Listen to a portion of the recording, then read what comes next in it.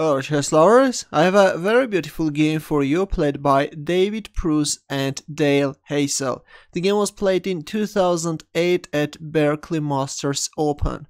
Pruess started with e4 and e5 by Haessel, knight f3, knight f6, black goes for Petroff's defense, knight takes e5, white is choosing the classical variation d6, and there it goes, we see a very aggressive move by Pruess, knight takes f7, white is going for Cochrane Gambit.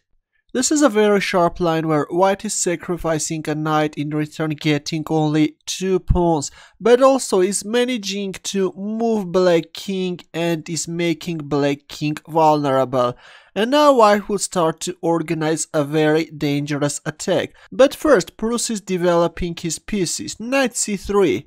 A very calm move after that mighty knight sacrifice. Bishop e7, d4, c5, bishop c4 check, king f8 and d5. Well, this blocks the bishop's diagonal, but white needs time in order to develop his pieces, avoiding exchanges in order to organize the attack.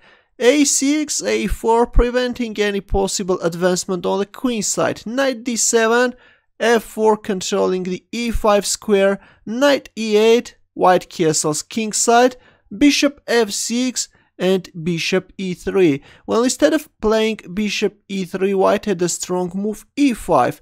If d takes e5, then d6. A powerful move, white is freeing the d5 square for the queen. If knight b6, then f takes e5, and if knight takes c4, then e takes f6, followed by knight e4, and this is going to be a very dangerous attack. But instead, after bishop f6, we see bishop e3, queen e7, queen d3, bishop takes c3, b takes c3, and knight f6.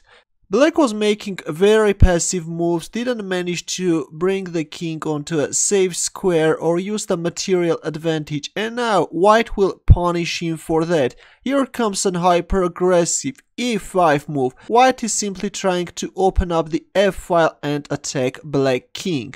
And a bad move by black, d takes e5. Well, opening up the f-file favors only white. It was better to play knight g4. But instead, after e5, we see d takes e5, and after d6, black is just in a hopeless position. Queen retreats back on e8 square, and now comes f takes e5. Queen takes e5. Well, if a move like knight takes e5, then white has a powerful move. You can pause the video and try to find a winning move. Ready? Actually, rook takes f6 is just crushing. If knight f7, then simply rook takes f7, or if g takes f6, then we can see this amazing boden mate on the board. Let's go back. After f takes e5, that's why we see queen takes e5. Now comes rook e1, knight b6, bishop f4. These powerful rooks are now going to do their dirty job. Queen f5, and now comes d7. This time freeing the d6 square. Black captured on d3, and now you can pause the video and try to find white's next move. Actually, there is a checkmate in 2 moves, and white can give the checkmate in 2 ways. White can either play bishop d6 check followed by rook e8 checkmate, but after queen takes d3, Pruess chose a more beautiful variation. He first played rook e8 check, and after knight takes e8 he played bishop d6, giving a double check and checkmating black king.